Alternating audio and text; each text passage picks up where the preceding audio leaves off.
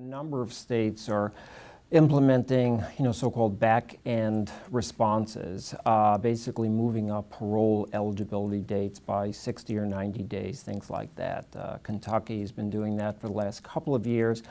And basically the idea there is, rather than have someone spend 3 years in prison, if they spend 2 years and 9 months in prison and then are paroled, you save that 3 months worth of incarceration costs. And realistically, some people are going to make it, some people are not going to make it when they're released, but that extra 3 months in prison is not what's going to make the difference. So a number of states are looking at that. I think that's a relatively short-term solution to these problems, but nonetheless it does result in some downsizing.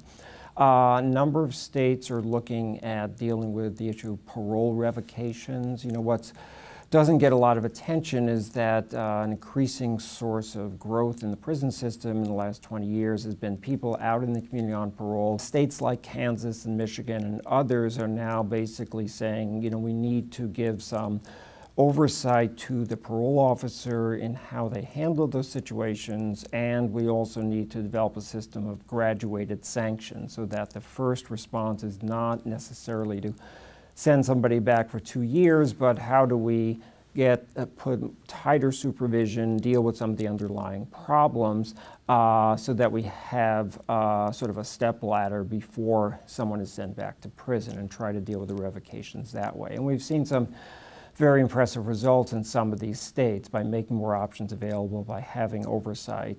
It can really make a difference in how many people are admitted to prison.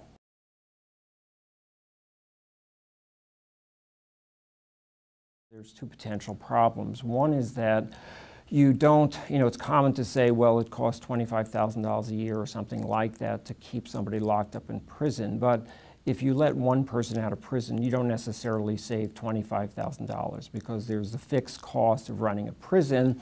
If you have a 500-person prison and now you have 499, you still have the same number of guards, the same number of administrators, same number of healthcare workers and all that.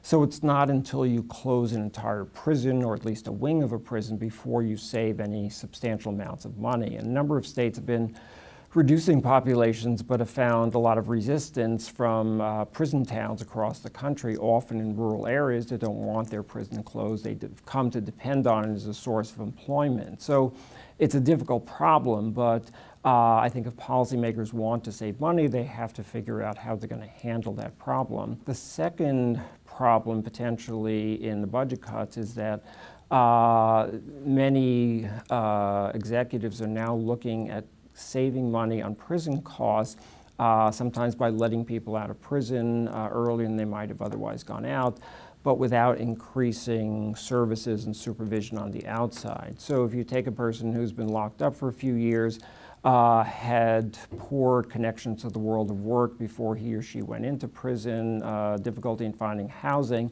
unless they have some good support on the outside, the chances they're making it are not great. So if we cut drug treatment programs and employment assistance and other services like that, it's a real risk of becoming a revolving door. We seem to save money at first by releasing people from prison, but so many people are going to fail, it's not going to get us very far. So what we need to do, I think, is to take some of those savings, target that to community services, community supervision, to increase the odds that people who are released can remain safely in the community, can get reconnected to the community. That's the way to really save money in the long run.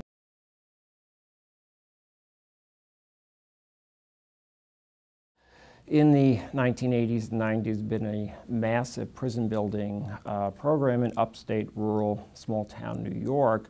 Many of those small towns had come to believe that the building a prison was their only hope at economic salvation, essentially. And the research around the country on rural prisons is actually not very encouraging. Towns that build prisons for a whole variety of reasons actually don't necessarily improve their per capita income and reduce unemployment compared to other alternatives they might have chosen. But nonetheless, once they've got a prison there and they've got, you know, however many employees working there, they're very reluctant, very resistant to letting that go, and they often have a lot of political clout in state legislatures. So it's with a lot of push and pull that the governor of New York is now starting to close some juvenile institutions, some adult institutions. You know, I think the real challenge is, in some ways, it's been pitting up low-income communities in urban areas against low-income communities in rural areas. You know, the bulk of the prisoners are coming from urban areas and in disadvantaged communities, and now going to upstate rural prisons that are disadvantaged also. And so we really need to look at, you know, what forms of economic development would be appropriate in both those communities, both to, you know, prevent crime in the first place, create opportunity, and not make a community dependent on prison, you know, as a means of economic development.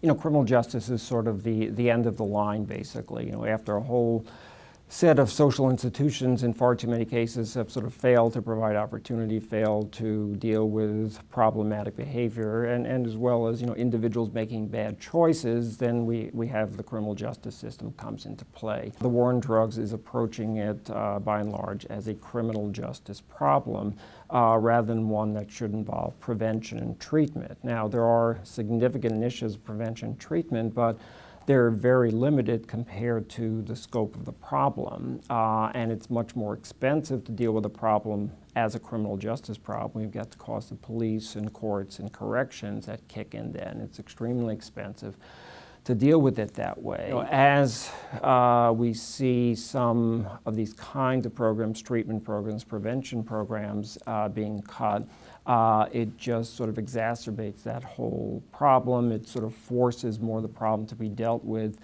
down the road as a criminal justice problem.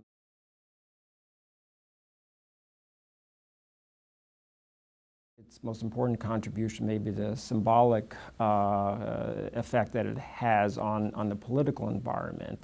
You know, it's not that we have such a shortage of ideas about how to approach public safety in better ways. We can always use more ideas, but, you know, there's been a lot of people looking at these things for a long time.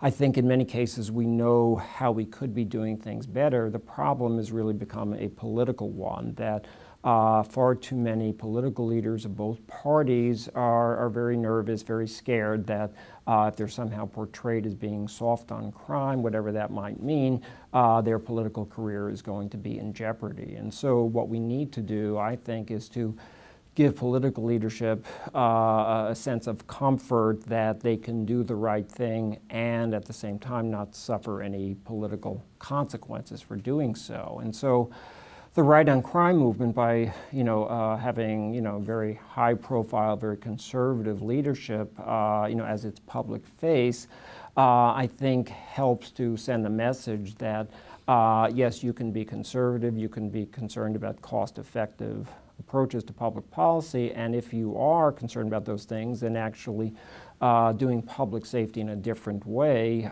dealing with mass incarceration, looking at community building, looking at different approaches to how we get at problems of substance abuse and other kinds of crime actually makes sense.